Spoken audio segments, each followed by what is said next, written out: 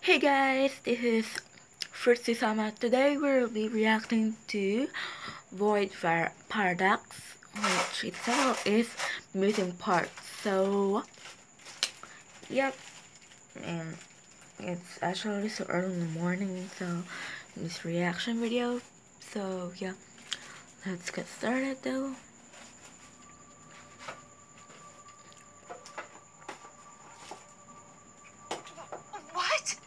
What is that? What did you...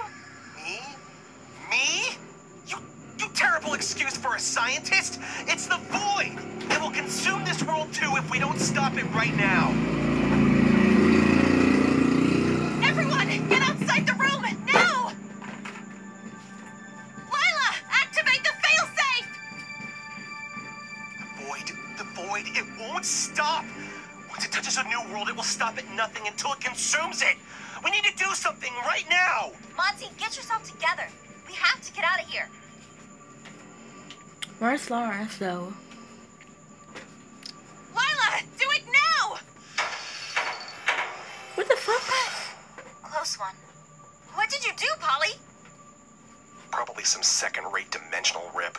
I heard that. That's some thank you for saving your crazy butt. Where's Lawrence Polly, though? you're okay. Is Tommy? He's fine. That pocket universe will hold in whatever comes out of the portal. Should hold whatever comes out of the portal. You don't even know what that is, do you? I know when something requires me to activate the failsafe, that's for sure. You said that was a pocket dimension? Since when did you have the tech or know-how how to make one of these? It's not like you're the only one with a brain around here. Pocket dimensions are trivial science, you dimwit. If the world wasn't in absolute danger, then I'd be waist-deep in plagiarism accusations. But as it stands, we have far more pressing issues on our plate. I'm going to take that as a truce. Now come upstairs. I have a feeling you're just dying to tell us what in the quirk that cosmic sludge was. Yeah, I know. She's right. We need to talk through all this. I'm a bit concerned. Where is Lawrence?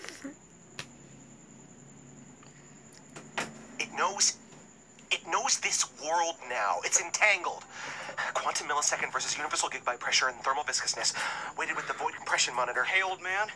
It sure sounds like you've got your fair share Oh, of good. problems going on over there, but some of us are still freaking out about almost getting caught by whatever that was.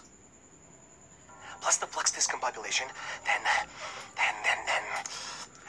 You. Me? Yes, you. Who are you again? Better question, where are you from? I am Lawrence of Phoenix Drop, formerly Metelli, and the personal guard of Lady Aphmau.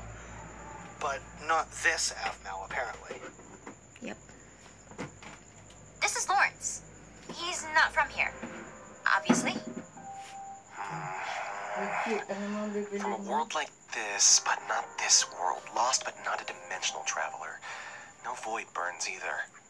I guess that's one way to summarize the last few days of my life. Last days. And has this been a frequent occurrence in this world too? Oddities like this, misfit travelers, generalized high strangeness? There have been sightings of strangers wandering into towns, acting at least odd, at worst violent. From what I can tell, they share similar traits with a void-burned figure Lawrence fought off in the woods. So it's already here then. Or rather, it's already started. What's coming? It's a lot to go over. Well, can you give us the 2-sentence summary? I've got experiments I'm running this afternoon, and I'd like to know if my day is ruined or not. If we're not careful, there soon may not be a stable world to experiment upon. What? What do you mean by that? Mozilla, please explain yourself. Slowly. My research, my life as a scientist ended once I returned to my old dimension. At first, my former work seemed almost trivial. I returned to Polly, my Polly, and together we embraced and rekindled our love. And I fell into the bliss of Actually, happily this ever kind of after. Polly there, remember? We were actually trying to have a child when... All right. Speed it up. More about the destruction and less about planned on forging our own family, and things seemed right with the universe. And that was when the travelers began to show up. They came slowly at first, more an oddity than a crisis, but then a warrior, as if a hero chosen by the universe, emerged and began to fight off what was rapidly becoming an invasion. He spoke of far-off nomadic lands. It was clear that he wasn't from this world, yet he held no void burns. The same as your prickly boyfriend here, Aphmau. What the fuck? What? But this warrior was not alone in his arrival. I don't know if he brought it with him, or if it was split off from him when he came. But regardless, the warrior had a shadow, an inverse of himself. I tried to study this warrior for what little time I had with him, but he seemed determined to fight off this inverted thing. And so they went to war. What happened? In the end, I'm not sure. The warrior's desire to protect the people of the dimension he found himself in would eventually be his downfall. He sacrificed himself for a single villager, and the inverse struck him down. In an instant, the balance of our world was thrown off. The inverse raised his sword in the air and then fell into the world. A deep, terrible, colorless... Hello, Michael. I have something you might like to Oh, see. I remember. void sprouted out from where he stood. It spread and spread and spread. I reformed my lab, began running experiments, started to test any avenue I thought might be able to stop what was happening.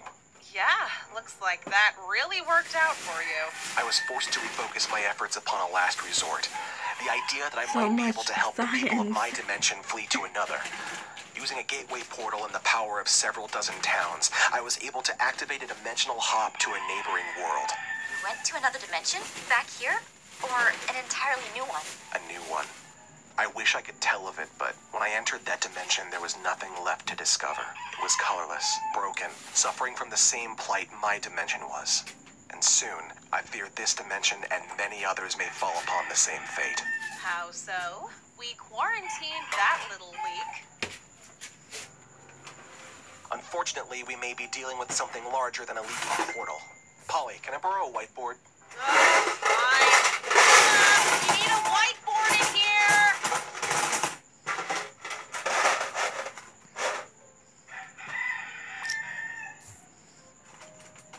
So let's my pretend this is God. our dimension. Bright and beautiful, and swirling around in a big mix of the dimensional universe. The dimensional universe consists of all these individual dimensions just like ours. And this is the dimensional universe about to be swallowed whole by an all-consuming dark void. You'll see that my home has already been compromised.